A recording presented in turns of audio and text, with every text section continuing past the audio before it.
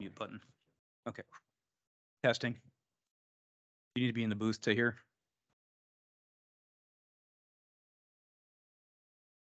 My apologies. Mr. Chair.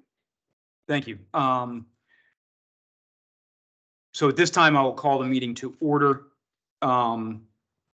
If you are online and wish to make a comment, please use the chat function to contact the town staff.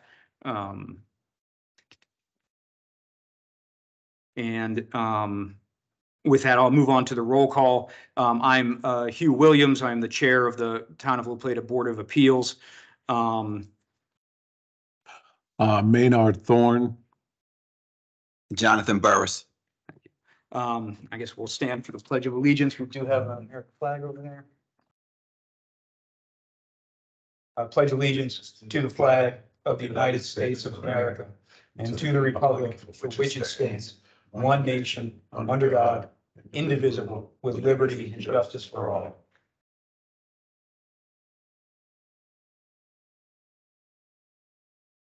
According to the agenda, I'm supposed to call us to order a second time. And second, we will move to the approval of the minutes from our November 16th, 2022 session, which I believe was sent out. Did you all receive the minutes? Yeah. Motion to approve. There's a motion to approve. I will second the motion. All in favor? Aye. And the minutes are approved. And at this time, we'll open the hearing for case number BOA 000-629-2022. And I will briefly review the procedures. Town of La Plata Board of Appeals public hearings will be conducted in the following manner. At the discretion of the chairman, speakers' comments may be limited to 3 minutes and time may not be yielded. If you are joining the public hearing virtually and wish to speak for the record, you must announce your name when joining the meeting and state that you intend to speak during the hearing in the comment section. I think what that means is not state verbally that you want to speak when you join the session, but send a message in the chat function. Please keep your phone audio muted until called to speak. If you are attending in person, a sign-in sheet is provided at the entry to the council chambers, and you should indicate there that you wish to speak. The town clerk will add your name to the speakers list. Registration to speak will end when the public hearing is opened, which is now. Written documents for the record should have been emailed to the town clerk, who will have them presented to the chairman prior to the opening of the hearing. At the conclusion of this public hearing, if the record is held open and you have questions or would like to submit written documents for the record, please contact the town clerk prior to the close of the record by phone at 301-960-3507, by fax at 301-934-3965, or email legislative@townoflaplata.org. At this time, we will review the notice of the public record with Mr. Hauser. Are you online? I am. Hauer, I'm sorry. I can't see you, but will you raise your right hand to be sworn Sure. if we need to? Do you affirm that the testimony you're about to give is the truth, the whole truth, and nothing but the truth? I do. Thank you. And you may proceed with your review of the public notice.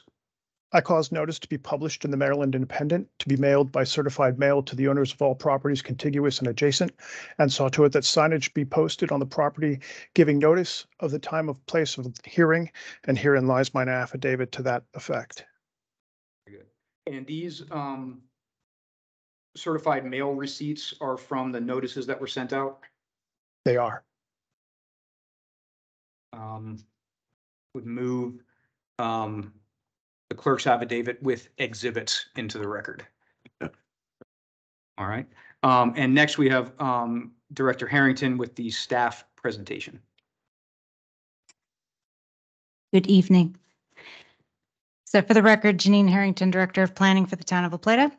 So tonight before you is a special exception request for a senior living community in the R21 zone. This project is being called the LaGrange subdivision. It is on approximately 24.984 acres. And in accordance with the town code, they would need a special exception for a senior living community with section 191-10, its use number 7. And the special exception provisions for such use is listed in chapter 191-52.h.28. The property is currently undeveloped, and under the comprehensive plan designation, it is residential low density. So the R21 zone is in compliance with that. The surrounding zoning and land use: to the north is residential Quailwood subdivision, zoned R10. To the south is vacant commercial property, it's commercial highway. To the east is residential, the Haldane subdivision, also R21. And to the west is residential. There is rural residential under the county zoning and R21 under the town zoning. So for the background discussion on the proposed development, it is located on the south side of Port Tobacco Road at the intersection of Quailwood Parkway. As I mentioned, it is currently undeveloped, and already went through the surrounding uses. The Haldane subdivision is comprised of 18 single-family dwellings, and they are currently, let's see here. There are several environmental areas around the property that they are proposing to serve as a natural buffer with buffer yards against the subject property and the commercially zoned properties, as well as the other residential properties. The LaGrange subdivision was first proposed in 2007 as a cluster subdivision. It did receive preliminary plat approval. However, since they didn't get any further extensions past May 5th of 2015, the project lost its vested zoning rights.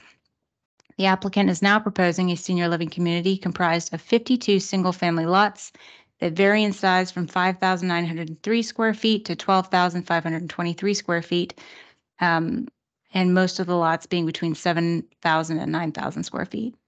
Each of the lots will be improved with one single-family detached home with 2 bedrooms and 2 baths. They do have some other options. They will have garages as well as driveways, and there will be additional on-street parking spaces provided as needed. As I mentioned, there are several environmental features, including wetlands, streams, and steep slopes, and they did design the site with awareness of those existing environmental features and are proposing not to disturb them. And they will be providing outdoor recreation space to accommodate the needs of active seniors living in the community. The Planning Commission reviewed this proposal on December 6th of 2022 and made the recommendation to recommend approval to allow for the construction of a senior living community as shown and detailed in the Planning Commission staff report. I do want to note that the town has begun a feasibility study on transportation initiatives in the Southwest Quadrant. And basically the Southwest Quadrant goes from Port Tobacco Road or Route 6 down to Old Stagecoach Road within the town. Within this study, the town council moved on Monday, November 7th to start working on this.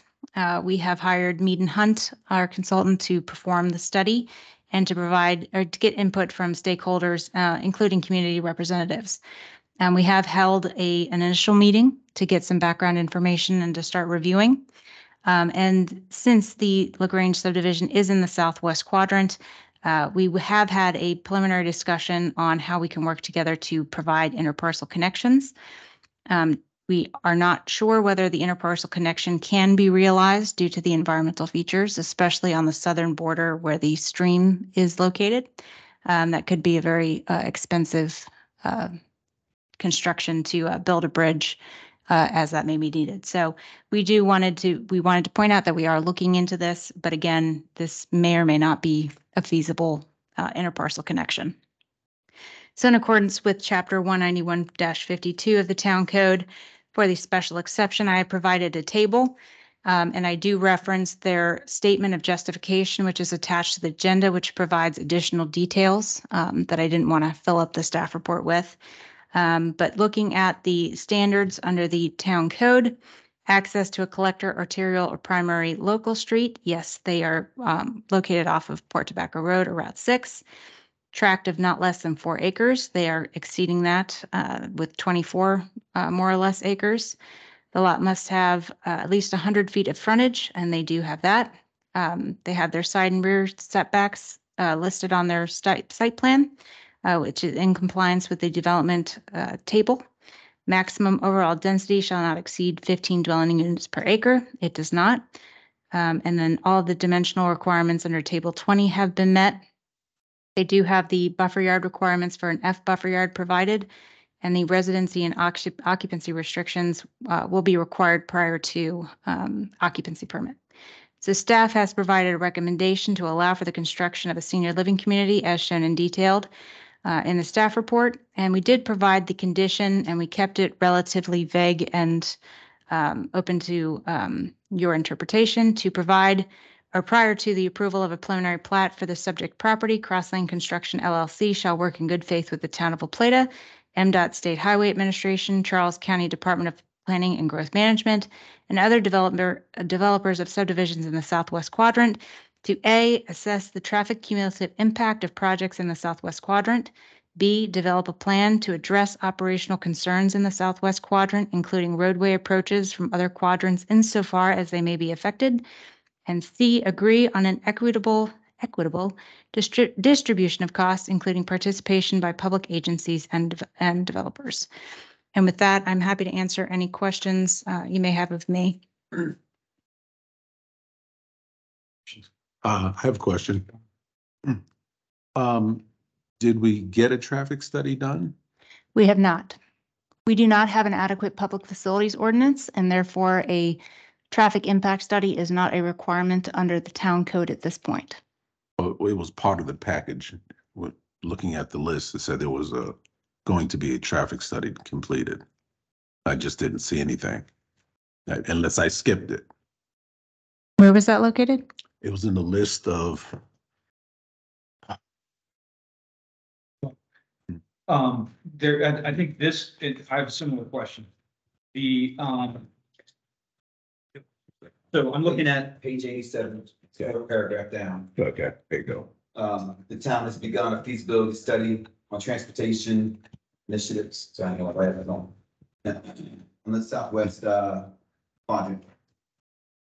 I think that's what your question. Yeah. Your questioning. Yeah, my question was actually relevant to that as well. It was, did the study happen after our last meeting with the new traffic that's coming from the Panda Express and all? Did this happen after that, and that traffic that's going to be coming in as well? So we have not gotten into the actual feasibility study yet. So all of that is forthcoming. We have had the initial go ahead from the town council to proceed, and we have hired Mead and Hunt to perform that feasibility study, but we have not gotten into the details of that. Are you guys prepared that if we approve this and that feasibility study comes out wrong, we're going to come back and redo this? That's why I put a notation in here that there may be changes needed to the layout density of the development, different things pending this feasibility study. Thank you. Ms. Harrington, I'm looking at the town code section 191.52, FC9, which is application procedures. F1 is part of special exception application. The applicant must provide the following information plus such additional information required for special exceptions, which I noted most of it is in there, a tax map, et cetera. Is A, B, a detailed site plan, which is included, C, a written report that outlines the following items. And 9 is the establishment and maintenance of a traffic management plan, a parking management plan, an indoor-outdoor security plan, and a sanitation plan. So some of those, and I think was noted by the applicant, that they don't apply to this because this isn't like a restaurant or a bar or any other type of business like that. It's a residential neighborhood. But I did not see a traffic management plan. I did see some discussion of parking. And a sanitation plan. I did not see that. Do you know, was any of that brought up at the Department of Planning meeting? It was not.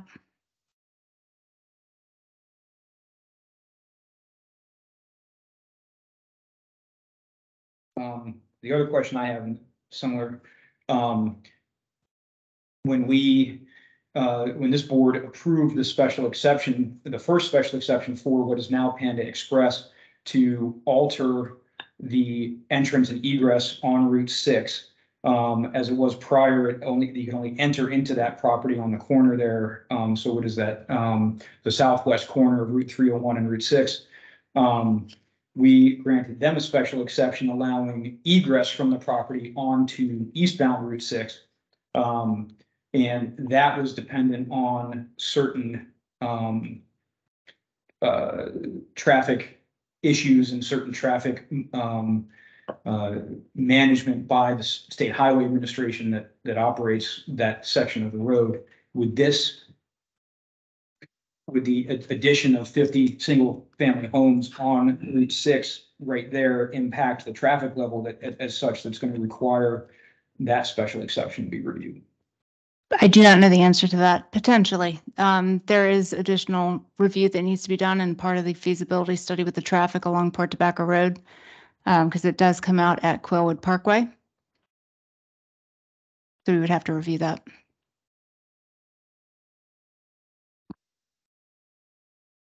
And I'm glad you said that because that brings in, Craig, are you still on?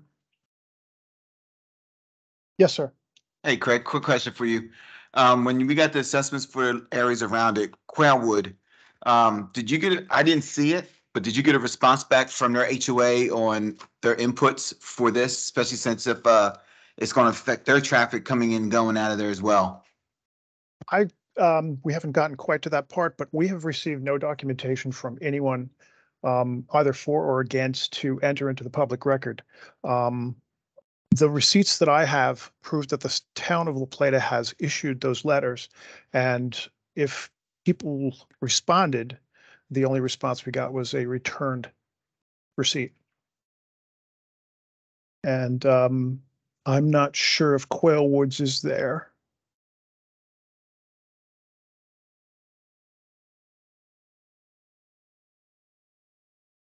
We also didn't hear back from the county commissioners.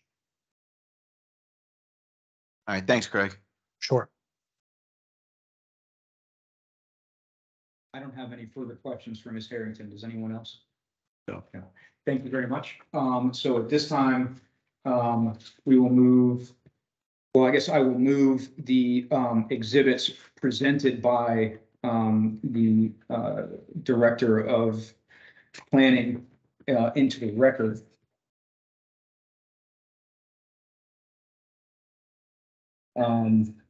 Any objection? No.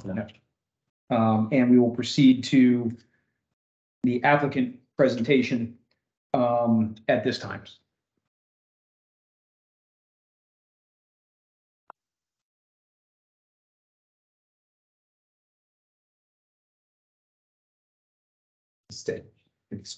Yeah, well, I was going to see who is in it. I think what I'll do is everyone who you brought forward going to testify? Who is planning on testifying? Me, myself, and probably 12. Okay, There's a question for the developer. I understand. So I'll ask all three of you then to raise your right hands. Should we turn the mic on? Yes. Yes. We'll turn mine on too. Okay. There you go. There you go. You good? You good? Make sure I didn't touch it too many times. All right. Do you affirm under the penalties of perjury that the testimony you're about to give is the truth, the whole truth, and nothing but the truth? I do. Okay. And from your right to left, please state your names for the record. Adam Engel, Michael Taylor. Nathaniel Foreman. Amy Summer. Thank you. You may proceed. Thank you, Mr. Chair, members of the board. My name is Nathaniel Foreman. I'm an attorney with O'Malley, Miles, Nyland, and Gilmore. And it's my pleasure to be here this evening on behalf of the applicant, Cross Lane Construction. With me, we have Adam Engel and Mike Taylor. They will be the developer and the applicant here. And there's also the consultant who is not here this afternoon, but his name is Steve Peck with the Epcon Communities, who is a nationwide developer of these senior living communities.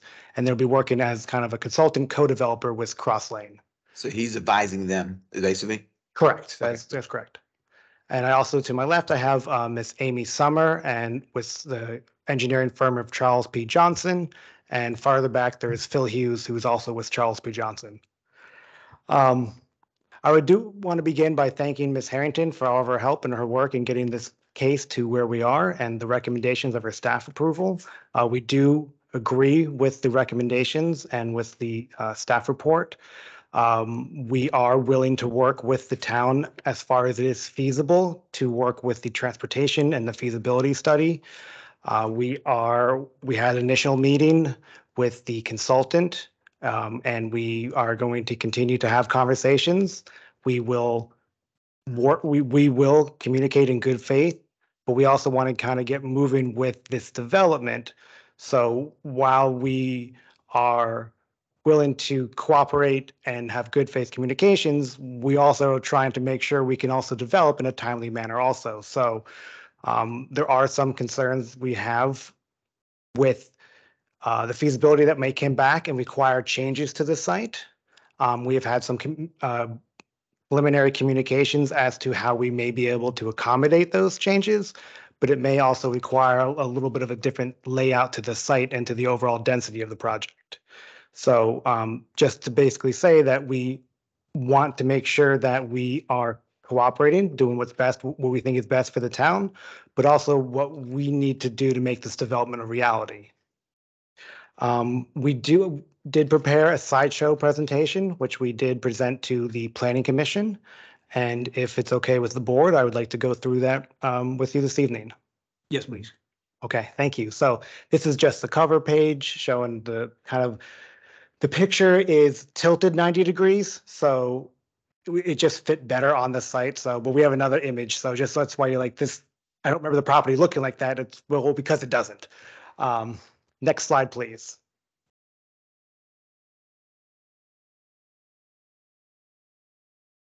All right, there we go. So slides 2 and then the next one basically just show kind of the layout of the property, and it's really just at the edge of the western border of the town of La Plata on the south side of Port Tobacco Road, US Route 6. It's about 25 acres and it's, I think, nope. Yeah, about 25 acres in the R21 zone. Next slide, please. Here's a closer view of the site. As you can see, it is a oddly shaped site. So, and there's a lot of environmental issues and concerns with it. And we have done our best to do preliminary engineering that would have as minimal impact to the environmental issues on the south side of the property as much as possible. There will be about 7.91 acres of woodland after development, which is about almost a quarter of the whole property that we're trying to preserve as wooded.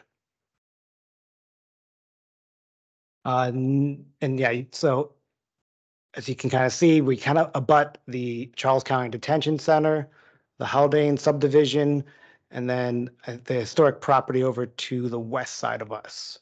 And then south of us are the larger developments you can't see on here, the Steeplechase and, what was it? I want to call it Saddle Ridge, but that's not right. Saddle Creek, thank you. Next slide, please.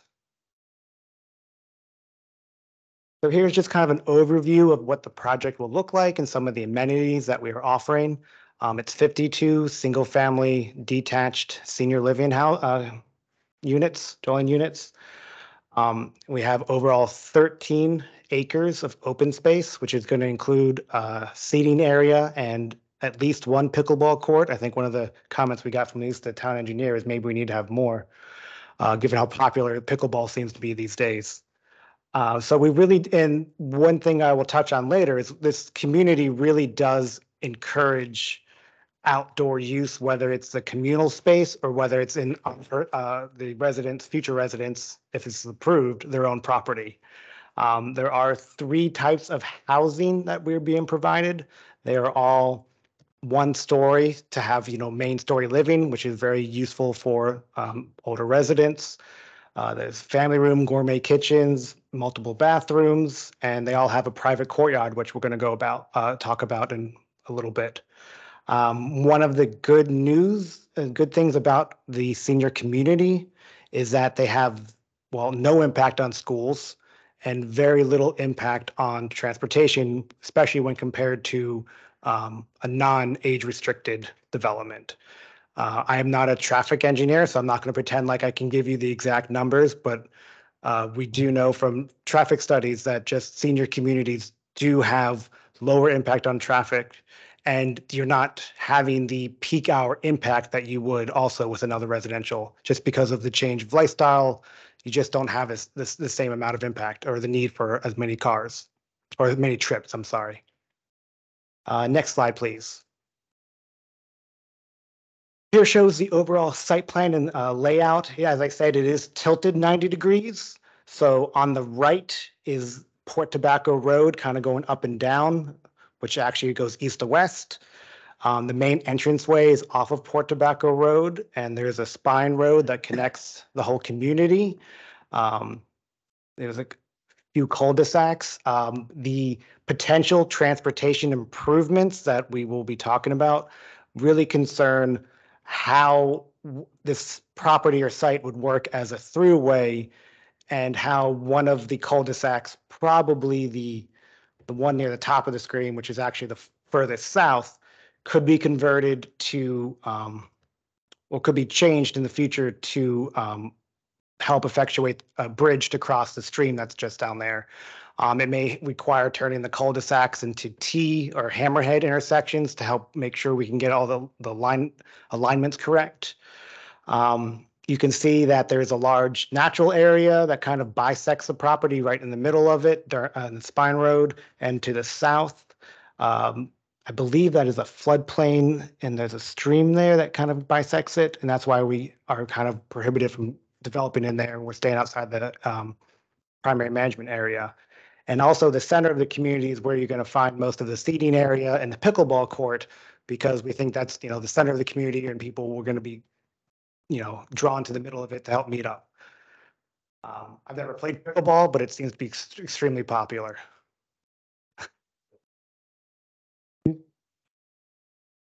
That's a good question. Where is you're talking about that little isthmus of the road crossing? I think I see. Yes, sorry, yes. Little clustering. Where you have the cluster, the two pods of development on the north side and the south side, or the left and right, as it's shown on this image. There's lots of stormwater management facilities that we are proposing on the site to, filter and retain the water runoff. And our engineer can speak more to that if there's any questions. I don't want to get myself in trouble by saying the wrong thing when it comes to the technical nature of stormwater runoff. You can see all the woodland that we're going to be retaining, the buffer yards between us and all of the residential developments. Okay, and next slide, please. Here is an image that we made sure to highlight, and it shows the private courtyards that are a feature of all of the different residential units that we're proposing. It allows for both passive and active outdoor space. Area, there can be some gardening, just kind of enjoying the nice weather, and the 4 days of spring that Maryland ever gets. You might want to enjoy it outside. All right, next slide, please. Here is the palazzo. This is the smallest of the units in terms of square footage. As you can see, it's a garage. There's the courtyard to the side, and we have the facade and pictures of what the interior would look like on a typical model. Next slide, please. Again, here's the portico. It's the medium-sized one. It's sort of between a little bit bigger than the palazzo. And it, again, has a lot of the same features that the the palazzo has, but it's a bit bigger. Next slide, please. And finally, here's the promenade third. It's the largest of the three types of units that we're on offer. We really think that these units are the selection is indicative or responsive to the needs of active seniors at different price points and different sizes, depending on what is best for that future resident. Next slide, please. And thank you. And with that, we're coming to the end of the PowerPoint presentation. Yes. One slide. Yes, please. Can we go back to one slide, please? I'll I'm assuming, since these are all single family homes, those are finished attics, the lights shining up at the top, second floor? Above a garage? It can be an option for. So. Well, when we do this, I think what I prefer to do, if that's okay with the other members of the board, is let everyone who's going to testify, and then you all can sit for questions as a panel afterwards. So if we want to move on to the next port, I think that way we have a presentation portion and then a cross-examination portion. I think we'll do it en masse instead of one at a time. So whoever wants to present next, go ahead, and then we'll move into that. Well, thank And you. although I agreed with the question from the gallery, please limit interruptions to preserve the record. Thank you, Mr. Chair. And that was all we actually had planned and prepared for this evening. Okay. My team is here mostly to answer any questions or provide any additional information that the board may have, or even residents who are willing, who want to ask questions. Very good.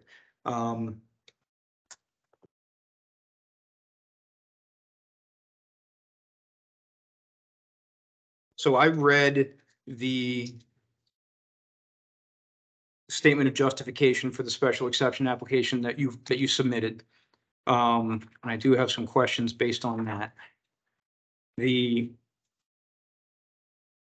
required findings, this is what I was asking Ms. Harrington about earlier for section 199 52, and from G and from F. You have a significant amount of material in here to answer the issues that are raised in the application procedures in section F of the statute. And it does not appear to me that, I think you were correct, that a lot of those don't really apply in this situation. But with regard to the recreation portion, is there a clubhouse or anything like that involved in the development, or just a public area? Just a public area. With the 52 units, I don't think it's feasible to provide the clubhouse, especially with the maintenance and upkeep that would fall on the HOA. And it's all gonna be run by the local HOA? That is correct, yes.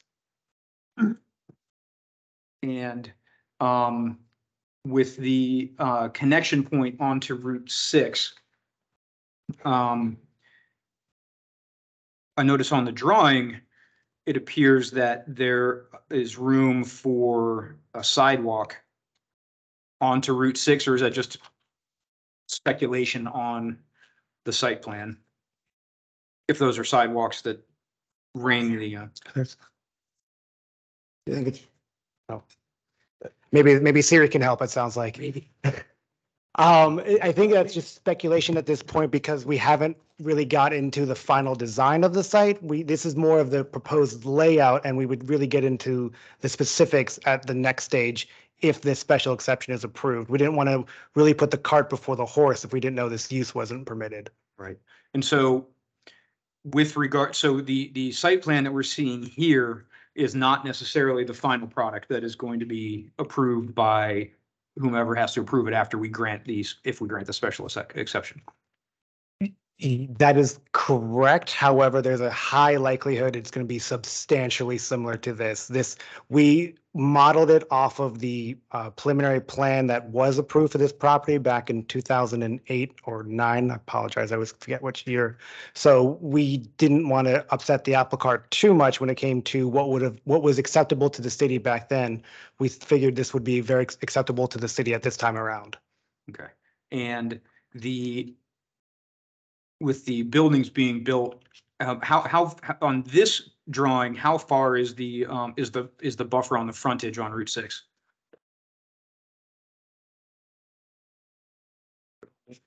With 35 feet. 45 feet. And this is at the section of Route 6 that's 2 lanes, correct? That is correct. And there's no center turn lane there? That is correct. And I guess there is a wide shoulder at that area. We do have the wide shoulder, I guess, to accommodate farm equipment and et cetera. Do you know how wide the shoulders are on this section?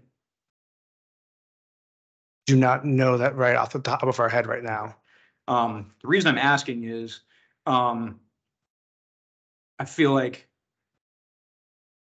to some extent, the cart has been put before the horse here, because I keep hearing about a traffic feasibility study and a transportation feasibility study, which I would assume could include widening this section of Route 6 to accommodate the additional traffic from potentially this development, other developments farther to the west and south and to the north.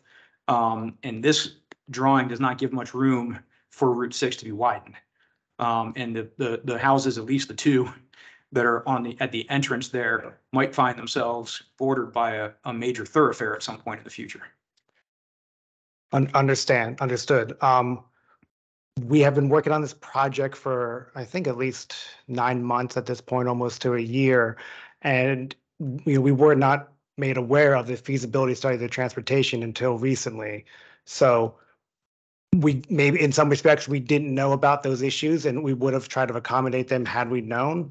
That's not to say we won't try to, once again, as we mentioned, work with the city to see if those are things that would need to be done and how we could accommodate any sort of transportation improvements that have a reasonable basis or based on the impact we are likely to have.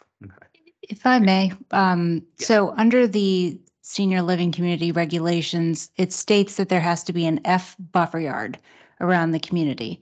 So, and the town attorney can correct me if I'm wrong, but with that stipulation being listed, because this is a resolution that we're writing, not necessarily approving the site plan, but the resolution with the details. And under the F buffer yard, there are different sizes. As long as they meet the minimum F buffer yard, it would still be in compliance. And if the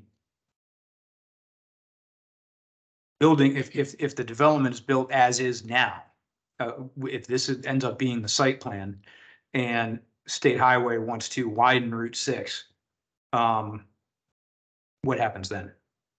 We would have to amend it, but the state highway would be involved in the review at the engineering plans and with the preliminary plat. So any concerns on that end would be raised sooner rather than later. And for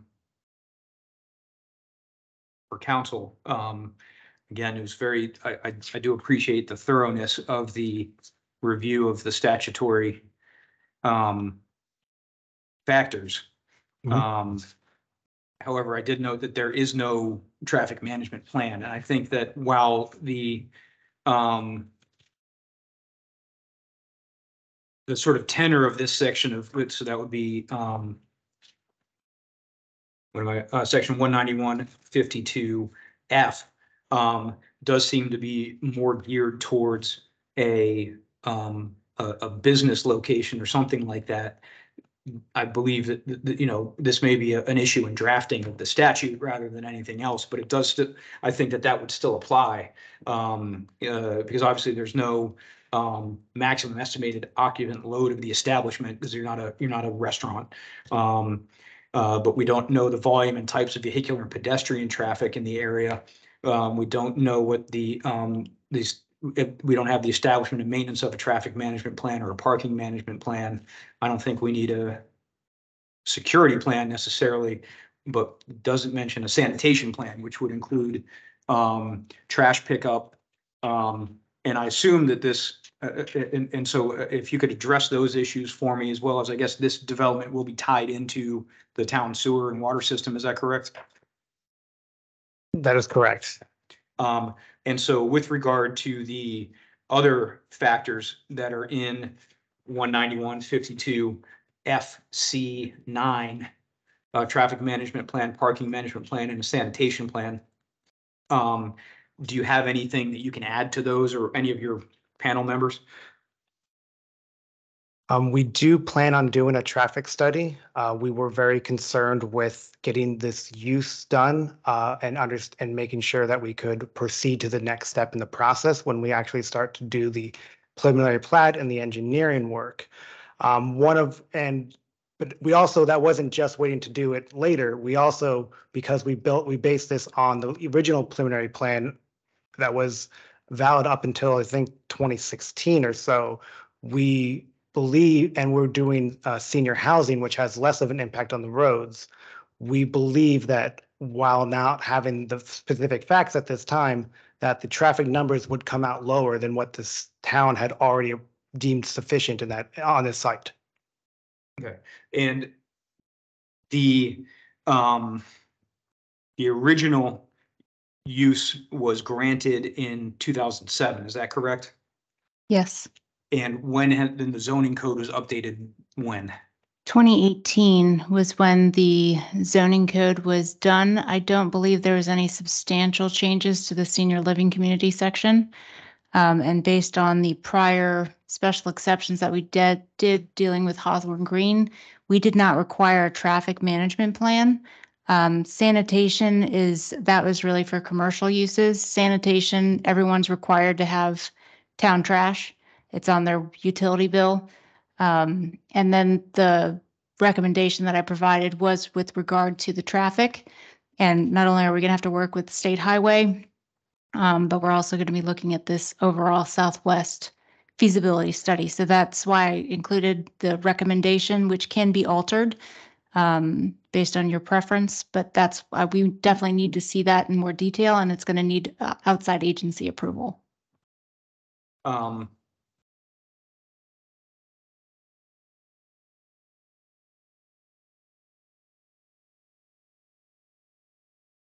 You guys have any questions while I'm going through my materials? You want me to ask you a question? Yeah. I'm sorry, you already started answering it. Yeah, we'll start with that Thank one. you, thank you. Yes, sir. Again, that area that you saw up on the, as a second level is an optional third bedroom in that location. And that's, I think, primarily planned for guests or maybe overnight guests or having family come visit, but it's not designed to be the main living quarters. Okay. Like I said, I saw the lights and I saw we were saying it was single level and I was like, I didn't go to the best schools, but, okay, so I think, since we're already talking to the developer, I have a question. Are you the same developer from 2007? No, Okay, is there a way, does anyone have an answer to why that never happened? Was there something that prevented that from happening in 2015? Why it canceled in 2015? To my knowledge, 2008 was when we had the kind of housing bust. There was several projects, including Heritage Green, now Pine Grove, Stagecoach, that kind of fell on the wayside during that time period. And I believe that that's what it was. It was just an economic atmosphere. Okay, so there wasn't something major that prevented them from doing anything. Okay. Engineer. I'm the landscape architect, but sure. He'll have to swear in then. He swear in. You want to swear him? Yes, sir. You raise your right hand for me. Do you solemnly affirm under the penalties of perjury that the testimony you're about to give is the truth, the whole truth, and nothing but the truth? I do. Please state your name for the record. Philip Hughes. Thanks, sir. Mr. Chairman. I do. So I She gets mad when I refer to her as an engineer. So no problem. Can you walk me through your process for the storm management? The reason I asked, there's a couple different reasons I'm looking at this. I know that area, and I know if you go down the street a little bit, you're going to see a pond down there and everything like that, and where the water's running through. And then I know you have that creek back there, and then when we do get the heavy rains, it does flood up into that area. So I'm a little curious on whether I see the 7.1 woodland marsh, and I'm assuming that's going to be the overflow to prevent it from coming into where the housings are going to be. And I'm assuming that's the reason for the 7.1 buffer. Is that correct, developer? I don't believe that's the reason for the 7.1 buffer, but there is a buffer that's outside the floodplain. So you do have an environmental buffer that includes the floodplain, so you're not allowed to go into the floodplain. So none of those stormwater management facilities are located within the floodplain. They're all outside of the floodplain. So they would not be inundated during any 100-year storm events because they're above the 100-year floodplain elevation. Okay, and this will help prevent these senior citizens from having to buy flood insurance. Yes, they're all outside the floodplain, so they will not be required to purchase flood insurance. And the stormwater management facilities are outside the floodplain also. So they wouldn't be inundated and therefore they wouldn't affect their functionality during a large storm event of 100-year or so. They're actually well above the floodplain right now. And the only other thing I have for you probably is the structures themselves. We are prone to tornadoes. I'm sure you've been made aware of that here in La Plata. And I'm assuming your structure is up to standards on. But I'm not a structural engineer, but they will have to meet the building code, which would cover that. Okay. Thank you, sir. You're welcome, sir. Okay. Yes, sir. Oh, I'm sorry. I'm sorry, yeah. We're not done. No, I'm done with him. Okay, all right, don't. I'm back to the attorney. Usually I'm the one doing that type of questioning, so it's kind of weird being on this side. Please, continue. Oh, I love going at attorneys. No. You usually deserve it, so it's fine. So in our area here, this is basically pretty much a question on what you bring to the fight, what you bring to the table type question. So like, you have the Maples, you have Sage Point Gardens, you have SharePoint Senior Living, you have Hawkins Gate. All these other senior living communities are in this area, and that's just in La Plata. And then when you go up to White Plains and you go to Waldorf, tons more. Why do we need one more? I honestly, the answer, I think every place needs more senior housing. A lot of counties find themselves, and I think Charles County and the town of La Plata includes in this. I mean, housing as a general is just lacking in the nation. And I think there is a lack of accommodations for seniors outside of a traditional residential single-family home that has, multiple steps into their entry, multiple stairs for living. And the other side of it is like, assisted living community or more of I don't say nursing home, not that extent, but this is kind of like a missing middle when it comes to seniors. And so I can't say it specifically as to why maybe the town of La Plata has it, but there is a need for this type of housing throughout the country. And we think that this would be a great amenity to the town of La Plata at this location. And it would help bridge the gap of housing needs because, as seniors move into these homes, their existing homes or existing locations become available to help bring in a new family. We actually had a wait list for Hawthorne Green Section 2, and I've already had people asking me about this. Okay. I should just let you answer, Ms. Harrington. I'm thank you, but it's I think the question, my concern was the fact that La Plata has exploded with housing. Exploded. I think we're to the point now where most residents will tell you that we have more residents than we do jobs here. We have more residents than what's bringing the income into this area. So my concern really is like, where are we going to start drawing that line on? I mean, I can't tell you, I hate to say it this way, but I can't tell you how many people from PG County or DC has moved down here. Because Charles County is a wonderful place to be and one place to live. My concern is, where do we start saying we need more infrastructure outside of residents? And does that make this project one of those incidents where we don't need it? Because like I said, in Charles County, which includes Waldorf and White Plains and La Plata and stuff, there's tons of them right now. If they don't want to leave La Plata, yes, we might need more. But if they're willing to go to White Plains, go to Charles or Waldorf, there's plenty more up there. So I just make me a believer on why we need this project and why we need to change a coding for that. You understand what I'm saying? Yes, I'm not sure what you meant by changing the coding. I'm just thinking, This is a the reason we're here for this exception. Okay. Did you want to? Okay. I'll turn it Thank over. you. Thanks. Cross Lane Construction partnered with EPCON Communities. EPCON is a a national franchise company out of Columbus, Ohio. They have 66 franchisees across the United States. And when we took on the franchise agreement with EPCON, we started to search for communities that we would be interested in building. So EPCON, with all of their background, their history, plus their performance, they created what they call a hot sheet. They determined that this area was a need based on all the parameters and conditions that they set forth. So again, that feasibility study was done way before we even put this property under contract.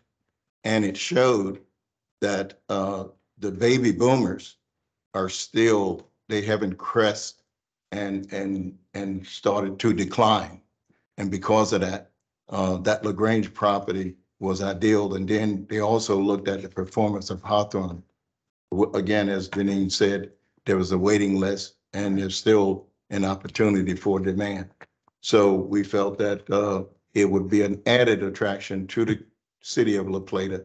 And with their product, what they're building, they've had great success throughout the United States. And we felt that, again, we're adding a beautiful community, a needed community for this area based on their, algorithm.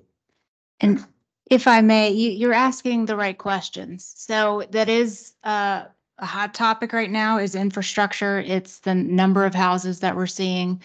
And there is going to be a cap at some point. We have finite water allocations at this moment in time. So the approval of the special exception is approving the use. It is not guaranteeing that the development is happening. Not to, sound morbid here, but there is a number of water allocations that are remaining. Staff is working on a development capacity analysis. We are taking into consideration the existing development, the proposed development, and conceptual development, including the annexations that were recently approved. So there is a list, and we're looking at the number of water allocations that are being utilized and how many we'll need. That is going to be our biggest limiting factor. We are going to have to upgrade our wastewater treatment plant, which we are currently working on in a phased approach. For other developments, there's going to be a cap with school seats. There's a number of schools and there's only so many seats available. That's why certain neighborhoods are going to have to build schools. They're going to have to help pay to, expand schools. Pine Grove is one of them. They have to build a school or provide a site to build a school in order to help accommodate the elementary population. So there are certain factors that we have to take into consideration as we're doing our reviews. And we are going to get to that point in the near future when we're looking at water allocations. We are working with the county to try to increase our water allocations or to come up with some agreement in order to kind of see where we can go with water. But at this point, we have a certain amount, and that's all we can do. We cannot approve a final plat. We cannot approve a building permit unless they have water allocations, sewer allocations, and school seats if needed. Not in this case. So we are monitoring that, and we are working with our town attorney to develop a development capacity analysis to kind of judge where we're going to start running into issues. Thank you. And if I may add just a little bit to that, I think that it was a great answer, Ms. Harrington. And part of it is this is a residential zone and we're going with a residential development that we thought would be helpful to the growth of La Plata without impacting more of the roads and the schools. But yes, with the final design and final approval and this construction will come down to a lot of engineering concerns, a lot of resources review, but we just are not at that stage yet. And if I may, it's Adam Engel with Crosslane Construction. Just want to address the board and also everybody who's watching. So you were saying sell you on it, on the community itself. And I just want to note, we're attempting to do this with the least possible impact to the community in terms of the overall La Plata area. So the lack of school seat impact, and which is why this special exception, not only not only restricts the residents who can move into the community, but it enables them from, my understanding is to be able to attend schools in La Plata, to not have that impact on that part of the infrastructure. Our partnership with CPJ and the engineering firm is to make sure that we are doing the best we can to most responsibly connect to water and sewer and not have that impact. Of course, there will be some impact, but also just to have you understand, also the size of the development is 52 homes. So in terms of the overall impact compared to some other recent developments we've been aware or see ongoing progress with, this is an attempt to have a niche community for a 55 plus generation, which is a significant part of the population in, this kind of high income area of Maryland. In addition to that, their family members are moving into this area. And while none of us can really do anything to stop that, we want to provide applicable housing to the parents so they can, see grandparents or just extended family or whomever they might want to be around in this region. And so the site really, as Mike stated, was the perfect spot for that, which we identified. So I think you'll see a lot of positivity coming from this, but every step we do with the engineer and the attorney is to make sure we're doing it in the right way, as you say. So, yes, sir. And how are we heating these homes? I don't think we've gotten that Natural far. gas or LP? Okay. Yeah, that's a big topic these days. I Yeah. understand completely, but yes, we have not gotten that far yet. Okay. And the width of the street, I'm looking at of course, the site plan. It all looks kind of tight, so I can't really judge how wide is that main street? Is it 50 feet right away? Right away, I think the street is 26 foot curb to From curb. curb to curb? Okay. And we're stuck with the one way in and one way out? That's part of the transportation feasibility and those analyses. All right. But again, a small community portion of that is. Well, I'm thinking of fire trucks going in to do things and rescue squad. So, Well, I believe will be tested and confirmed at the time of preliminary plan and final plat. And that is partially where the right of way comes into play, is it?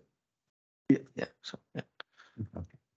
So, I mean, thank you. Those are great questions, and we think we have the right answers for them. We just haven't done the work, or they haven't gotten the green light to go ahead and try to do that work to answer those questions just yet. well, I was mainly asking for the width of the streets because there's gonna be some on-street parking and fire trucks gotta go down the middle. Understood.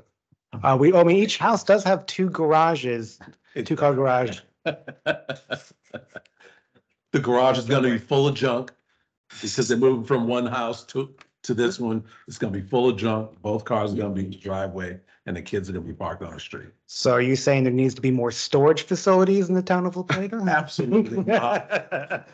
People just need to get rid of it. I think that, like I said, the feasibility study, the transportation said will have to, it's really going to be important on a senior living because you're going to have more ambulance and fire trucks going into that community. And then if someone at that first 4 houses is a problem, then no one else is either getting home or no one's getting out because you only got one street in and out. Understood. That Thank actually you. brings me to some of my questions. So we went through section 19152F. Section G says the Board of Appeals shall not grant any special exception unless it finds from the evidence of the record that, and then lists out several factors, which you did address in your documents. And I think that A is the proposed use does not violate or adversely affect the town of La Plata comprehensive plan, this chapter, or any other applicable law.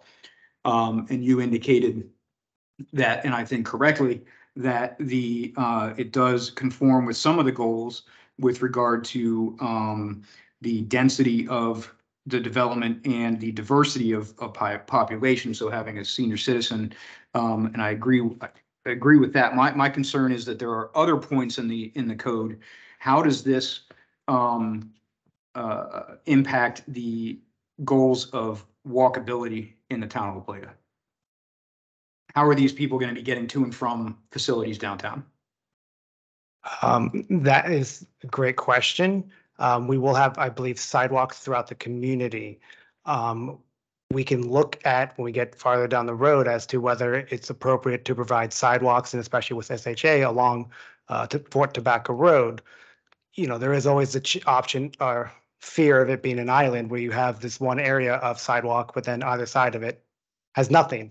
So, I mean, we can try our best to support the walkability within our own community, and we can try to work with the joining, or at least provide what we can on our property and try to see what else we could maybe work with when we go further down the road.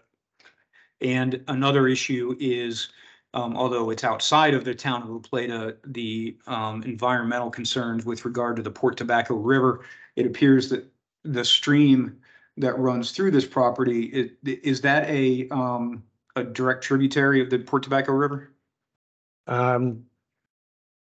We don't know. We don't know that at the time.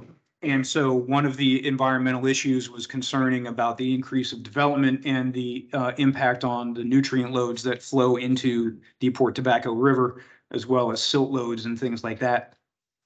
Do we have an idea of how this development is going to impact those runoff and nutrient load issues? It sounds like from what Mr. Burris had said previously that there already is some flooding or waterway issues at this site, at this area. We are going to be providing stormwater management facilities that alleviate and fix those issues. Once again, I'm not the engineer, but I feel like that there would be a trickle, pardon the pun, trickle down. Okay, so yes, we would not only be holding the stormwater on site, we would also be treating it before it, filtering it before it goes back into, you know, the stream. Okay. And so, and then B is the track shall be suitable for the development proposed. You indicated that there are some sections that are undevelopable, and that's the stream valley essentially. Is that correct? Yeah, the stream valley at the southern end, and then the environmental area that bisects the property. Okay. And the proposal potentially expanding the, I guess, westernmost leg of the street that would be potentially a pass through to developments to the south. That would in fact go through that buffer zone. Is that correct? That is correct. We are not proposing to impact that stream. It would have to be reviewed and approved by the Maryland Department of the Environment. And I will note that even the stormwater management regulations from when this was previously approved in 2007, we updated our code in 2010. So they will have to come into compliance with the most recent stormwater management standards as well. ESD to the MAP. I guess my concern is that right now, I would assume that the nutrient load there is zero impact on the nutrient load because this is an undeveloped parcel and there's nothing there, correct? There's a hayfield. Sorry. That's true. Yeah, I understand. I will let the smarter people than me talk about stormwater. That's not always true because runoff, even from barren fields or if you have pastures and things of that nature, generate a larger nutrient load, and than what does a treated treated site that's providing stormwater management. The stormwater management facilities were designed by MDE specifically to remove nitrogen, phosphorus, heavy metals and things of that nature through filtering and plant uptake through the root systems. So all of these stormwater management facilities that we're proposing on site are gravel wetlands and microbiofilters that will meet the criteria that was set out by, the Maryland Department of the Environment, to meet that criteria and reduce the nutrient load on the stream. I mean, a lot of these sites that come in and get redeveloped actually help the environment more than what was there or what was previously proposed because they're adhering to and required to bring up to the current latest standards. Takes me back to the AICP exam. Mm-hmm. The most, the highest non-point pollution is from farms. Mm-hmm.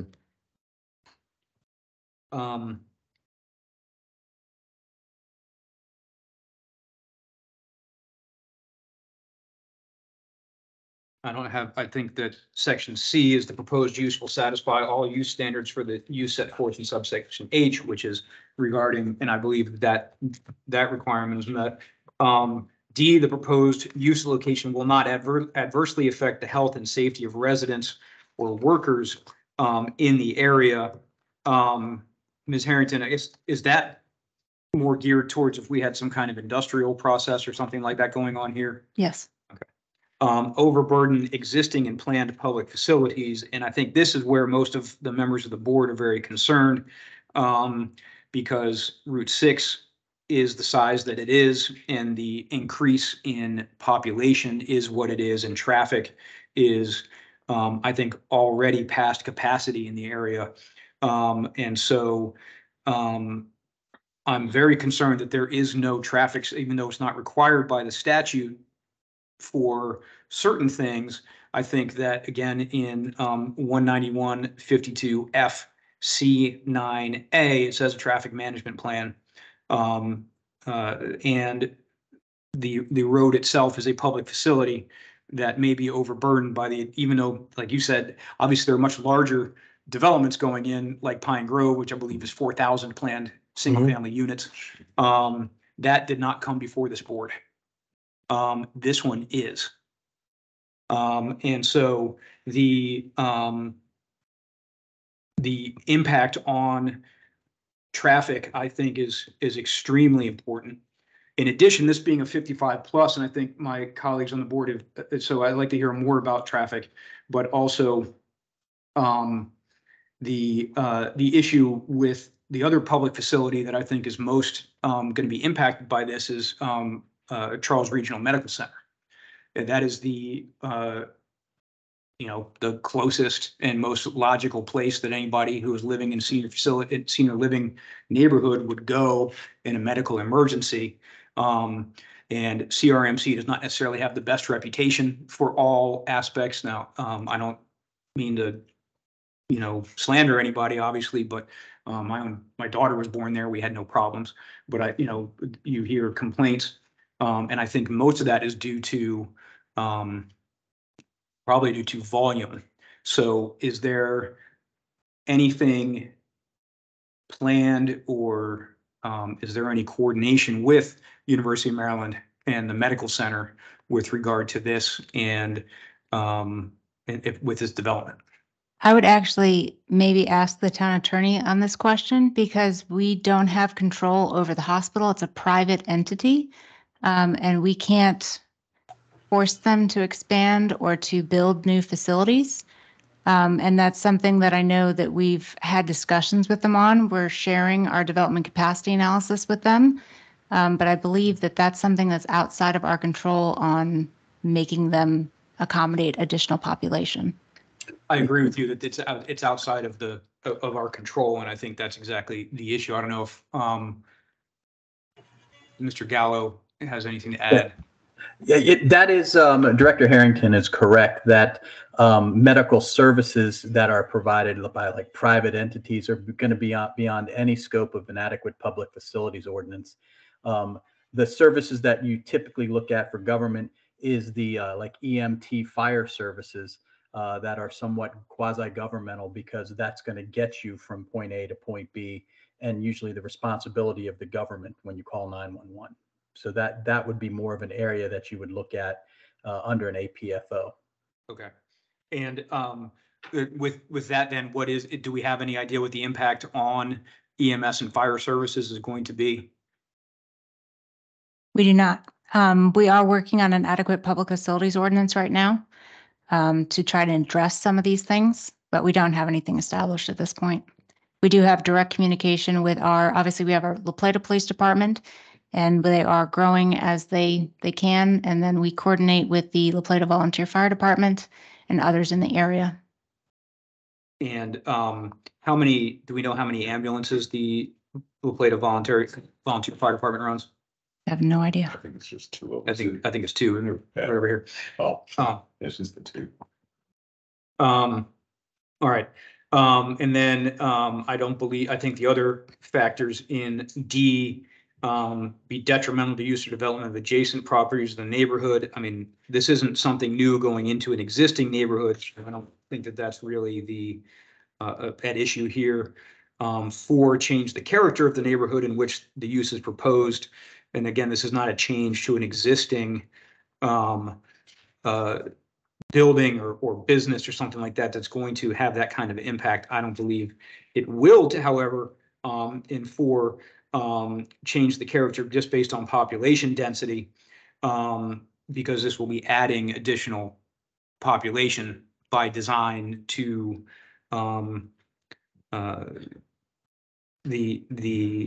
so if this development is going to be increasing population density in this area, how do we address that with regard to the statute that says we can't necessarily grant the special exception if it's going to change the population density? And with a more detailed question, I guess, would be the lot size has to be a minimum of 2 acres in R21 is my understanding. These are going to be 2.17 acres is what I read in the proposal. Is this development as a senior facility or senior living neighborhood going to be denser than it would be if it was just an ordinary residential neighborhood with no restrictions? It's at a density very similar to the R21 zone. I mean, There's a separate density development table for senior living compared to R21. Right, and that's what I'm asking is, so by granting a special exception to make this a senior facility, that would by nature allow this to be a higher population density than if it was a ordinary R21. Is that correct? That is correct. R21 is 21,000 square foot lots. But if Mr. Chair, under that analysis, it sounds like you could almost never approve a special exception under a base zone if it provides for additional density than what the zone would normally allow. However, the town council has already found that this use is permitted at this site, subject to the special exception approval. So it's anticipated that this use can be allowed at this site, but it needs to show that the adverse impacts are not above and beyond what would already be associated with this type of use, i.e., is there anything really about this site that would make it incongruent with a senior living community? And I really don't think there is. It's, What is the density approximately that you're proposing? Because under the senior living community, they're allowed up to 15 dwelling units per acre. we're just a little bit over 2. So it's 2 dwelling units per acre. So it's lower than what would be allowed at the maximum.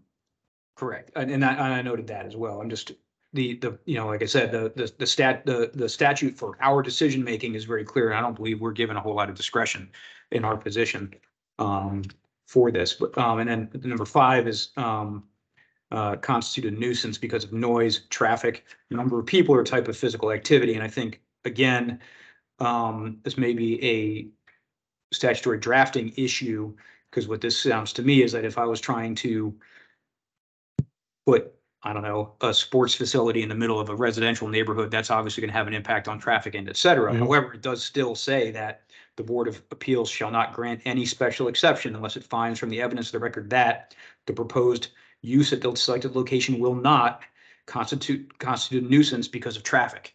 And we don't have a traffic study. Is that correct? We don't have a traffic study. Not at this point, no. No. Okay. I mean, as we can say before, that there is only the understanding that senior living does have less impact on transportation. We could go in at a density with market rate housing and actually not have to go through this analysis and provide more AM and PM peak hour trips, which would be worse for this community.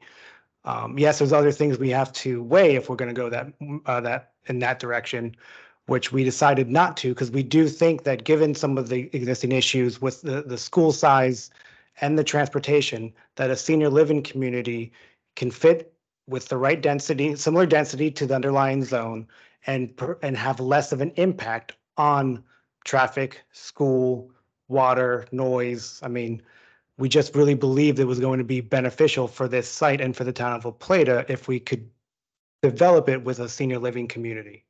I understand. And that's.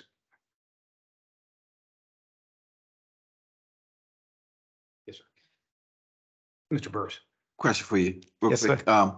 When we talk about the study for schooling, you mentioned, are we referencing just that if there were, because it's a senior living or adult community, there's not going to be any children there, and that's what we're looking at for the study? Or are we taking into account the school that sits about 100 feet down the street from this community?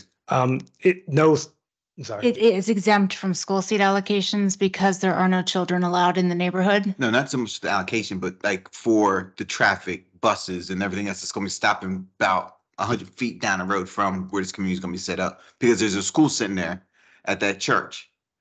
Two. That two. Is it There's two? One, there's A&S, and across the street, there's the preschool at the La Plata Methodist. I think that needs to be taken into consideration when we talk about the traffic pattern, when you do the analysis. We're adding in those 55 homes minimum, or, roughly what, 104 people.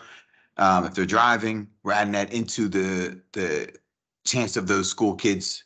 That should be part of when we talk about school analysis, not just how many school age kids live in that community, if that makes sense. I understand what you're saying. I am not sure if that's usually calculated when it comes to the impacts on schools, but I think it's a great point. As I will say, Yeah, I'm not worried about the impact on the school. I'm just worried about, Yeah, like I said, no, safety. when they do the traffic study, the analysis, that should be something that needs to be considered, because during those school hours, you're slowing down or whatever. Then you got buses and you got parents parked out on the side of the road waiting to pull in. That's part of the traffic study needs to happen. The safety of those kids, and now you're adding in senior drivers. I'm not going to finish I'll that leave it thought. at that. I'm not going to finish that thought for you. I'll if leave that's it what at you're getting that. That's another good point. Again, unlike non-age restricted housing, and I'm sorry if I keep sounding like, broken record here, but it's not going to have the same sort of traffic in and out of the development, mostly out at the same time, so at least the beginning of the school days. That's generally when commuters are leaving to go to the office or going to a job, and that would have impact on the students that are going and catching the bus or walking. It's unlikely to have that same sort of impact from this type of residents at the area. But I think that is one thing. If this special exception is approved and we do go further with transportation in the feasibility study, we can certainly discuss how that would actually be impacted. I think that's another question I have. I don't know the answer off the top of my head. But Mr. Gullo, if you have any input, please let me know. But since we don't have an adequate public facilities ordinance, we don't have any standards in our code to base a traffic impact study off of. Under other projects, we've been utilizing the Charles County Adequate Public Facilities Ordinance. And I think that that's something that we would have to look at to see if that would even be required to perform a traffic impact study, because they have certain levels that meet. There are certain things that are exempt if they're under a certain number of units. There are a certain number of proposed, daily trips. So I think that's something else that we need to take into consideration, is this may not yield the results that you're looking for if we utilize just like the Charles County APFO on traffic. Yeah, let me follow up on that if I can, Mr. Chairman. Typically in jurisdictions that don't have an adequate public facilities ordinance, so that's La Plata currently, what they're going to use as the standard for special exceptions is this location going to create a more adverse impact than another location in the town that has the same zoning? And so if you look at this and say the density that could be done without the special exception is higher than the proposed density, at least that's what I understand from the testimony, that means that without even getting into the details of the traffic study, the board could look at the generalities and say, okay, it won't be the same type of impact. The other thing you have to keep in mind is this is step one for the applicant. They need to go through the entire development review process. So when the planning commission gets in charge of all these things, they can require a traffic study, and that may impact the density that they're allowed to actually build. So if you're looking at use, the planning commission is going to look at the specific densities again. you could set a cap. But you couldn't, for example, say you have to build 80 units. That's going to be the planning commission's bailiwick at that point in time. Okay. Anybody else have any questions? We do have three other folks who have registered to speak. Does anybody have any further questions for this panel? Nah, I'll ask you afterwards. Thank you. Will there be a chance to respond to any other questions that have been made by other speakers? I was going to, what my proposal was going to be was to, because it is getting on in time and everything like that, is to limit the additional speakers to 3 minutes, not including questions from the board for those speakers. I think that, again, the additional speakers, as yourself, would be limited to making a presentation rather than asking any additional questions. I guess what I'll say is I will reserve on this witness for possible rebuttal after additional witnesses. So please don't discuss your testimony with anybody else. Never mind. Thank you, Mr. Chair. So if you guys can stand down for now. The first on my list here is Nathaniel Foreman. Mr. Foreman? Oh, that is you. I believe I've testified already. Yes. And Mr. I can Chair. mark you down as not a resident of town then. I apologize for that. Was not allowed to yield his time. Except for the rebuttal. I apologize, Mr. Foreman. Number 2 is Maggie Larrick. Ms. Larrick, come on up. Like I said, do we have a clock? Oh, hey, look at that. There's a 3-minute timer up there on the screen. 3-minute timer. Please keep that in mind. And again, I'm not going to include the board asking you Okay. questions in your 3 minutes. So, Okay. please raise your right hand. Do you swear under the penalties of perjury that any testimony you give today will be the truth, the whole truth, and nothing but the truth? I do. Thank you. Okay, I did not come in here tonight prepared to speak, but boy, have I been sitting back over there in that chair, just having a bit of a hissy from time to time. I'm not sure that this is the appropriate board to even talk to about, but I heard someone question the need for senior housing. Oh my goodness. I am a 40-year plus nurse. Appropriate, independent senior housing is horribly lacking here. I moved here a year ago. It took me over a year to find some place to live that was appropriate. And what I wound up in was a condo where I can't have a bird feeder. I can't plant petunias. I have my outside space is a balcony that's smaller than this table. Okay.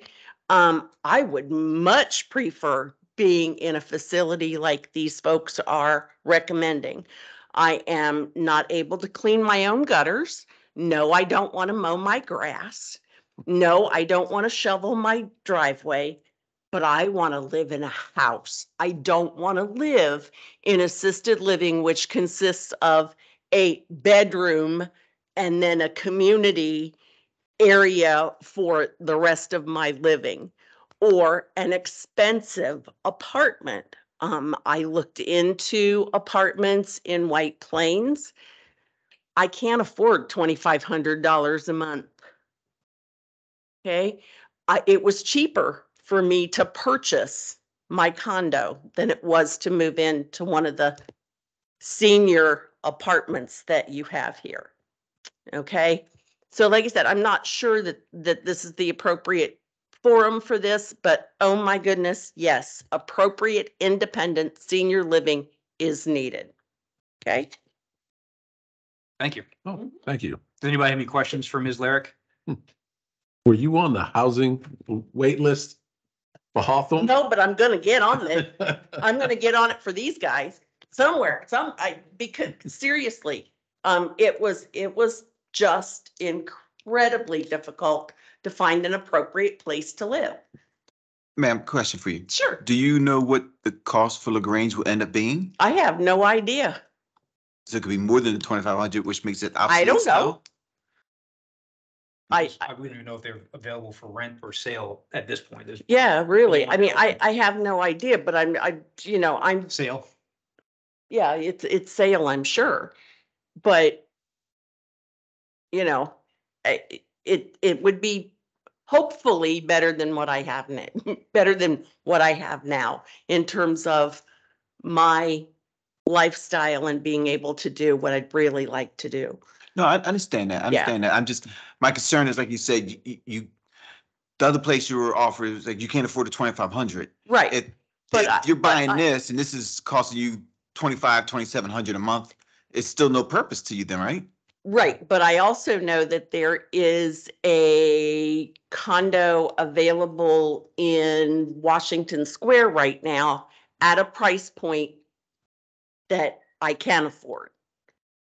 It's not as big as I want it to be. It's not where I want it to be in that community. If it were in a different place in that community, I'd be over there looking at it. Okay. And for that reason of being able to have a bird feeder and petunias in my yard. But Okay. in general, let me ask you this, where do you live? Where do I live? Eatland In Station. the station, and that is not a 55 plus. No, it's not. And so, And I'm there because I couldn't find a 55 plus in the independent living. And that's the key. There is this slot, and these gentlemen are absolutely right, between people who require assisted living and people who can live by themselves in a house that requires mowed grass, shoveled sidewalks, shoveled driveways, all those sort of things that you have to do to maintain a home. And we are just terribly lacking in that sort of housing. You gotta come steeplechase. thank Steeplechase. you. Thank you very much. Oh, I'm sorry. May I make a quick comment on, just a quick comment? not yet. Oh, Oh. no. No, that's all right. I Go just ahead. wanted to respond. It's very short. So we seek to provide all of the things that the resident has mentioned in her statement. However, I just want to point out that when it comes to selling the properties, and again, not the potentially the board to be talking to about it, but what we've noticed and is we do fit within the average income of La Plata. Our homes will be priced to fit that. And also, as we know, seniors just 55 and older live on a fixed income, so we don't know what type of things they bring to the table, to facilitate that, the down payment, for example, but we will utilize all special types of programs that are applicable to them. So when it comes to monthly payment, it could, not saying it will be, but it could very well be less expensive than renting and provide sense of ownership and fee simple housing, which is, I just wanted to point that out. So I appreciate that. yes, sir. The last speaker is Rachel Settle. Ms. Settle.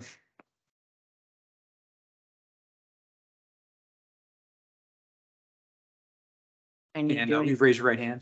Do you solemnly swear under the penalties of perjury that the testimony you may give is the truth, the whole truth, and nothing but the truth? Yes. Thanks. You may proceed. Good evening. My name is Rachel Settle. I realize I'm a day short on this, but I was working a 24-hour shift yesterday, but here I am.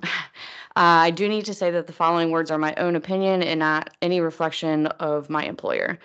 I currently live in the Kings Grant neighborhood with my husband and 3 kids, and I've lived there for 4 years. I'm 36 years old and have lived the majority of my life in Charles County and in La Plata for more than half of those years. My husband and I were married in 2014 and lived in Colonial Beach, which is a quaint little town, much like La Plata used to be. We quickly realized that we were spending all of our sleeping hours over in Charles County and a lot of that time in La Plata. We quickly put our house up for sale and moved into Carol's Place apartment. And La Plata has always had this small town feel to me growing up. You knew everyone or knew someone who knew someone who knew someone. Farmers markets, town hall concerts on Friday nights during the summer, walking down the town square with my kids in their stroller, smiling and waving at everyone. Growing up playing sports at Laurel Springs, I still eagerly look forward to the snowflakes being hung. To me, that signifies the start of the Christmas season. All of these things and more are fond memories that I associate with the small town feel of La Plata, except that that's all changing. It's my understanding that the annexation of the Hub and Hawthorne Yards has passed, and that greatly saddens me. The Pine Grove development already has houses up, and quite frankly, the sign and statue are pretty. It's quite the eyesore and doesn't mesh with small town La Plata. I'm standing in front of you today to let you know that people residing in the town do not want any more neighborhood developments and to please stop this development at Quillwood and Route 6. Bringing in more of these new homes is going to add even more overcrowding than we already have. It's added congestion to the roads that are already congested multiple times a day. Just today, I was leaving Target and made a right onto Washington Avenue, and what should have only been an 8-minute trip to Matula to pick my daughter up took 20 minutes of bumper to bumper traffic. The intersection at 6 and 301 is heavily congested multiple times a day due to 2 schools in the shopping center. And I haven't even brought up summertime and how congested 301 gets in the town due to bridge traffic. An additional viewpoint, excuse me, come February, I will have been employed as an EMT with Charles County Government Emergency Services for 16 years. We have severely understaffed, and it's a daily struggle to serve the citizens adequately because the town and county are growing faster than we can keep up with. My husband is currently a nurse at Charles Regional ER, and the hospital is continually inundated with patients, and wait times are many, many, many hours long. Further development of the town will only further add to the overcapacity of our community roads and hospital, especially with the senior community development. As my husband said, it is smart to make this a senior community and 100% intentional, as it's the path of least resistance. But La Plata is becoming known for its chaotic traffic congestion and overcrowding and losing its small town charm and appeal that brought so many of us here in the first place. Thank you. Thank you. Does anybody have any questions for Ms. Settle? Can sort of speak in regards to the EMS stuff if anyone had any questions. You work for Charles County Yes, emergency services. Emergency Services. Where are you based? Currently at Mulberry. I'm being moved to Waldorf next week, but I have worked at the Charles County Rescue Squad in La Plata. And the Charles County Rescue Squad, is that part of La Plata Volunteers? So La Plata Volunteer Fire Department is strictly fire side, then Charles County Rescue Squad is strictly rescue or ambulances. Okay. Charles County Rescue Squad has 3 ambulances, but a Charles County government paid ambulance is run out of that station. So there are 4 total ambulances? 3. 3. Okay. We're in one of their units. Okay. And that's the one that's located right over here? Yes. Yep. 2 behind Calvert the Street. post offices or whatever? Mhm. Okay. Thank you. Yep. Mr. Chairman, we have 2 people online who may not have been able to sign up to speak in advance. We'd like to poll them to see if they're interested in speaking tonight. Certainly. And what I'll do is actually write their name. If they do want to speak, I'll write their names on the speakers list so we can have them for the record. Very good. Mr. Peck, had you intended to speak tonight?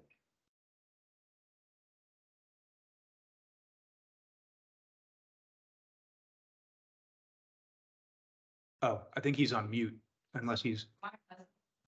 No, I've unmuted him from here. Oh. Mr. Peck.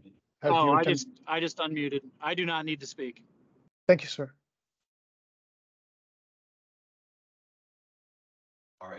Mr. Settle, had you intended to speak tonight?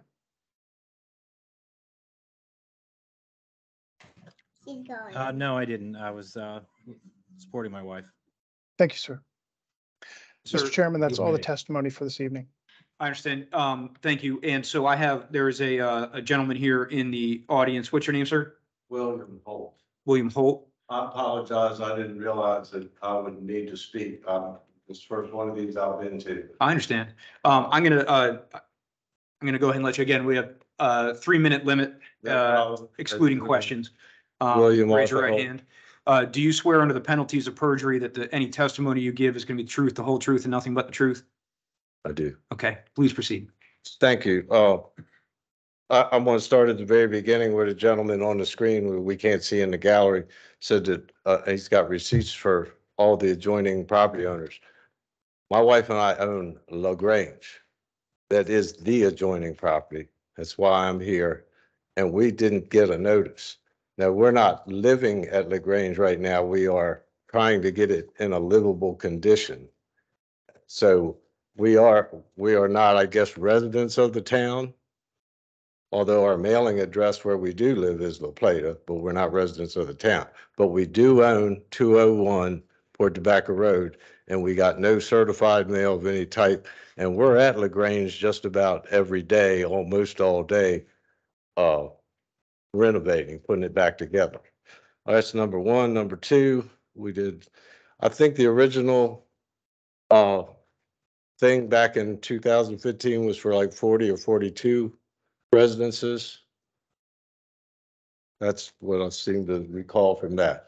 So that would be great if you went back to that. When you base your density on the entire property, I walked that property yesterday looking for Lisa Wills's dogs who got loose and you can't build on most of that in the back. It's a gully. But I know how it works. You base it on the whole thing. As far as traffic getting out the back, going through your neighborhood, making one of those cul-de-sacs, a road and a bridge. I mean, what are you gonna run into the back of the prison or the car dealership? I don't know if they're, and then the sheriff's department, all that. I mean, where they're not gonna be able to come out the 301 through there.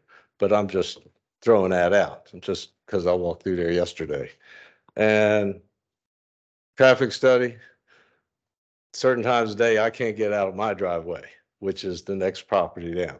But that's, yeah, if it was wider, every time I come in from the town of La Plata to make a left, I worry that the people, they've got a shoulder, they can go around, and it is legal to pass someone making a left turn, but they wait till the last second, and I'm like, when am I going to get rear-ended here? But the shoulder's pretty wide there. It's not the road so much as it is the drivers that we have. That's all I've got. Thank you. I appreciate that. And thank you for letting me speak because I don't know this. No, and you're fine. So, Mr. Holt, I do want to note that I do have a certified mail receipt to William and Karen Holt at 201 Port Tobacco Road, La Plata, Maryland, 20646. Mr. Clerk, did we get a returned undelivered on that?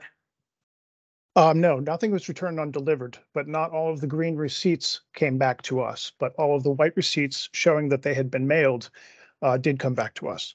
I have a mailbox. I check it several times a week. I didn't get any certified, and certainly nobody came to the door and left it. And as far as people come to the door, I get total strangers knocking on the door wanting to take a tour.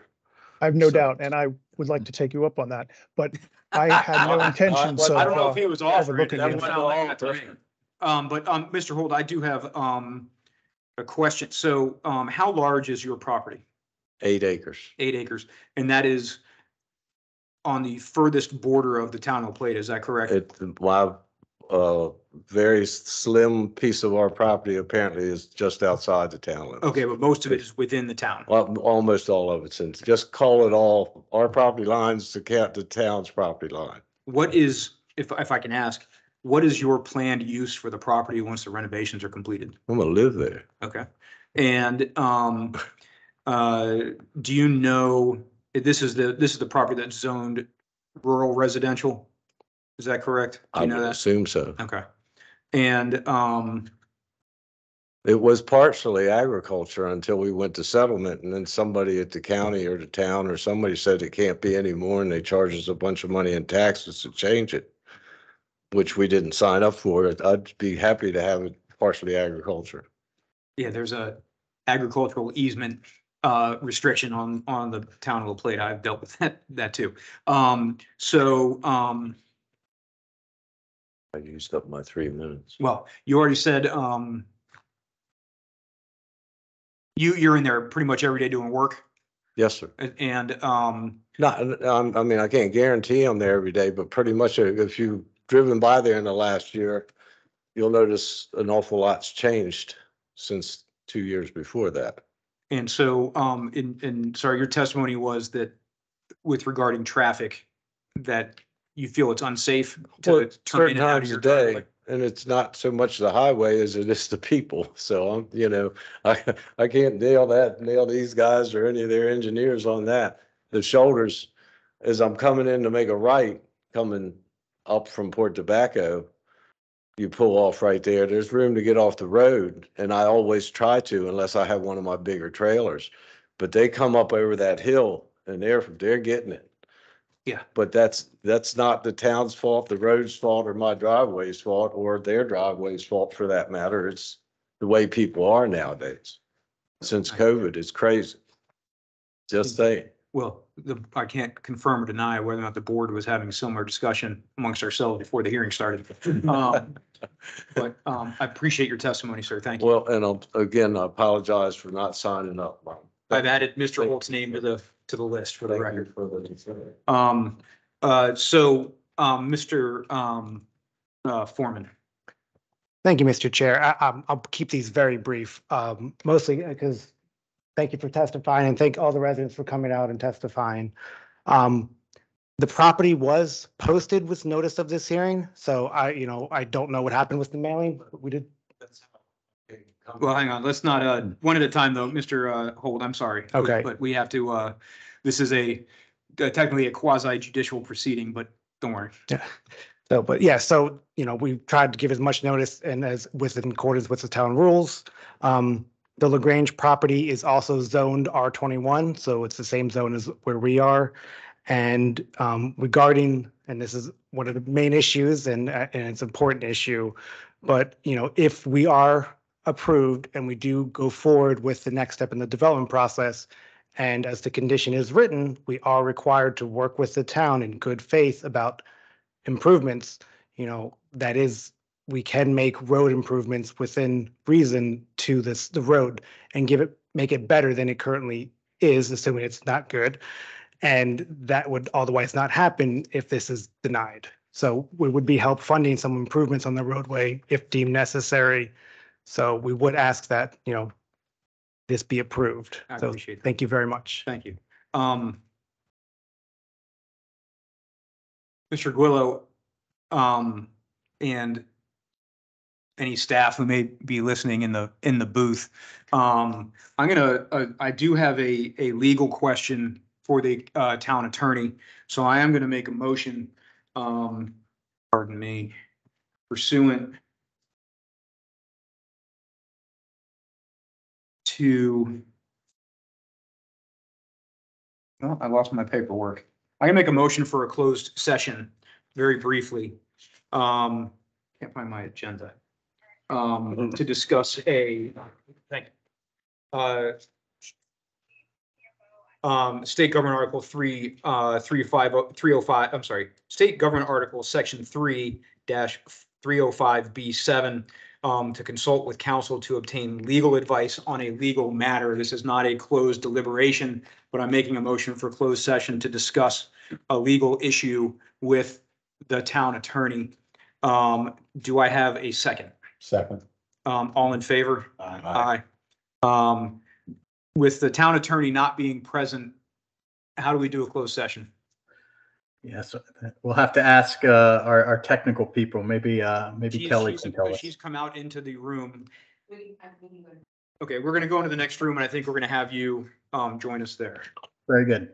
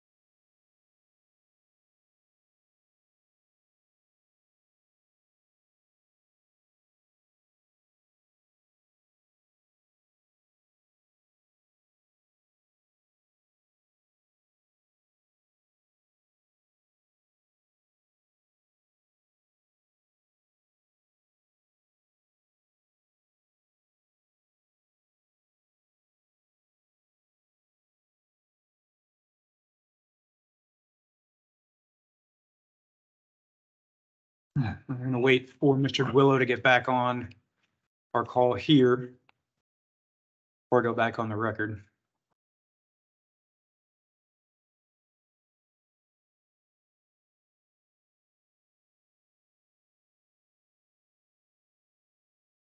And I see Mr. Willow is back on. So we are back. Again, lost my agenda, which I had with me in the other room. Here we go. We are back on the record in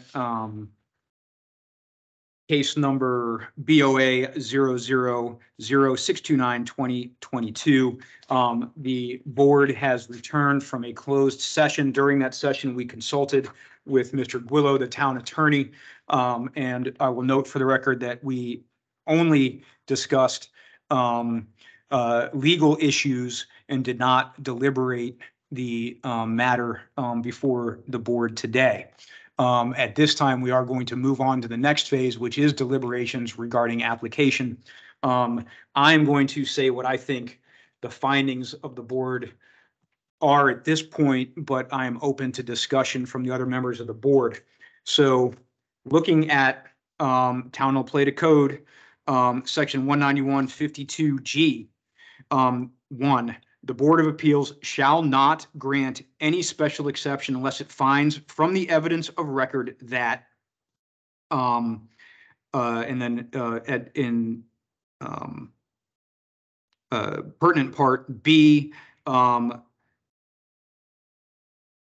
accessibility of the tract to services and facilities required by the use, and D, D2, overburden existing and planned public facilities, and D5, constitute a nuisance because of traffic. Unfortunately, at this time, there is no evidence in the record that it will not constitute a nuisance because of traffic. As it is right now, there is there's nothing there.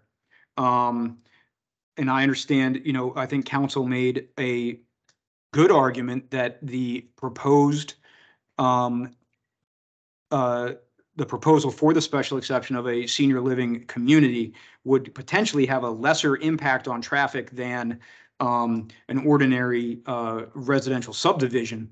However, we have no evidence in the record to consider of that. And unfortunately, our statute is very clear that we shall not grant any special exception unless we find that it will not negatively affect or not constitute a nuisance because of traffic. We've had some testimony that it may overburden existing public facilities from someone who is an emergency medical technician, although again, she's not testifying on behalf of her organization or anything like that, and her testimony is not to be attributed to the Charles County Health Services. There is a hole in the record at this time with regard to this special exception. And so we discussed with the attorney what our possible options are.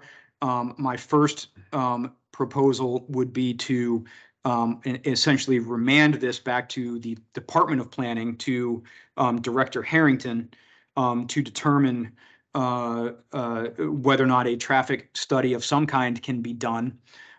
Because while the application meets the statutory requirements for the Department of Planning, at this time it does not meet the statutory requirement that I laid out in section 191-52G.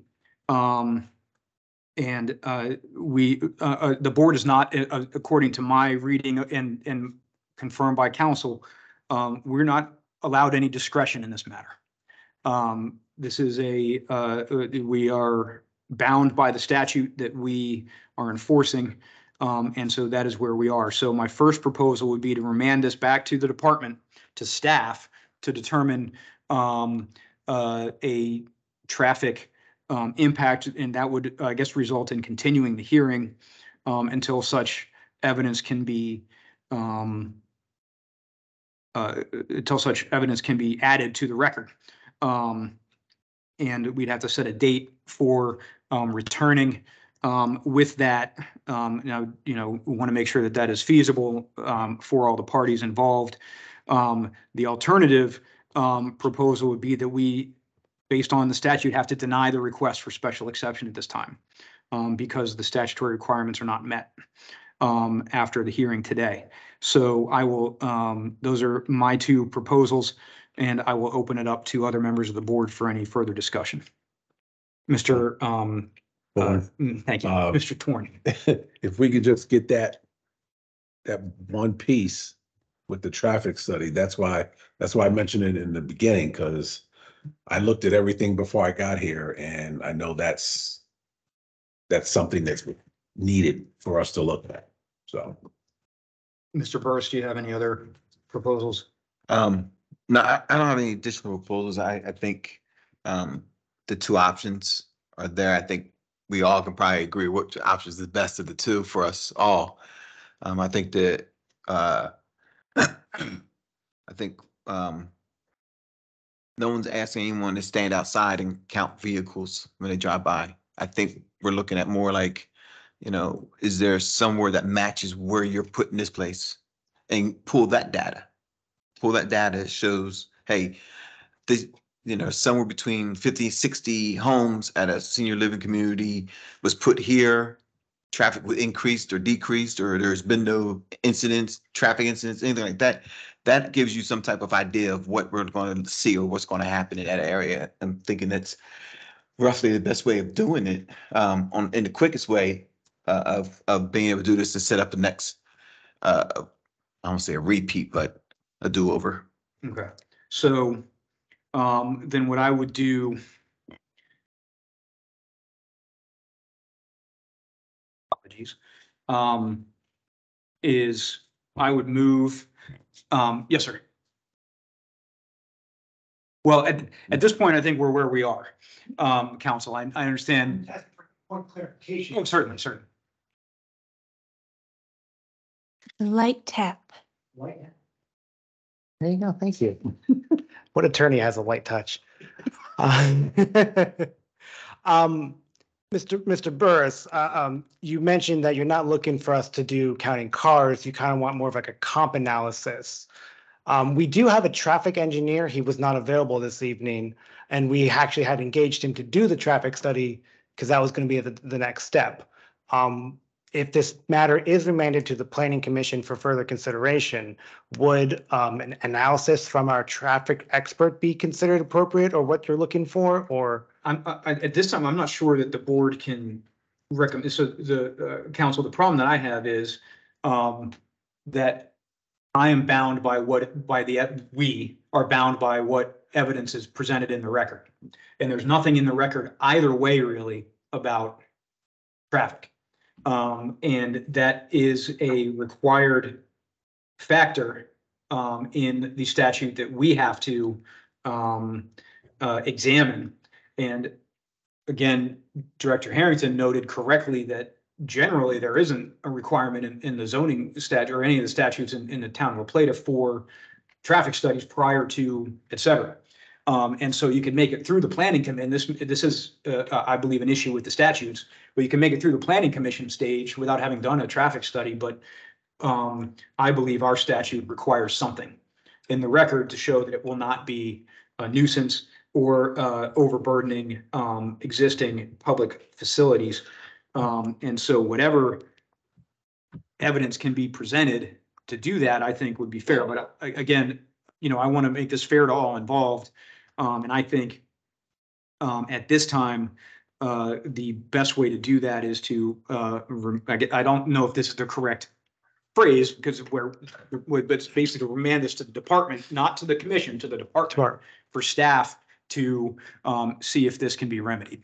If I may provide a clarification, generally what we've done with other projects is that we would ask them to submit a scope. Basically, under the Charles County APFO regulations, you would first submit the scope of work, and that would kind of determine next steps with the adequate public facilities ordinance. Again, I don't know the county's APFO regulations offhand, so the scope would determine whether a full traffic impact study was warranted. When we get this scope, it would be sent to the Maryland Department of Transportation as well as the Charles County Planning and Growth Management, since it's their regulations. And then we would determine if there's anything warranted beyond the scope. And council, I'm going to jump in real quick on behalf of the board. It's Jay Gullo. I'm the town attorney. Ms. Harrington and I will work with you if this is the way the vote goes to continue this, and we'll talk about what we need to fill the record here versus what you might need further in the process. And so so what I'll do now then is I'm going to ask for a motion. I will make a motion to request that the town clerk and the town attorney write an order essentially remanding this case back to the department and to staff for further study with regard to the overburdening existing and planned public facilities and whether or not this will constitute a nuisance based on traffic or any other issues that were not addressed in the hearing today, and continue the hearing to a later date. Is there a second? Second. All in favor? Aye. Okay, I'm going to abstain on that vote, but there's 2-1, so the vote carries. Is that sufficient, Mr. Glillo?